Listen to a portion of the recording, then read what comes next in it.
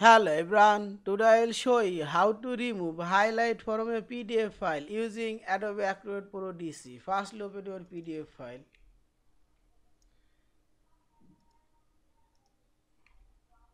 This is a PDF file, highlight text, and I will remove this highlight. Firstly click this tools option and scroll down. Here you will find this comment option and select your highlight text, and right side you will find this highlight text comment and simply click right button for delete and select this highlight, already select, and right button delete this highlight, delete all highlight already removed, and finally click file option, save as your PDF file or save. Thank you for watching. Please subscribe, like, share and comments.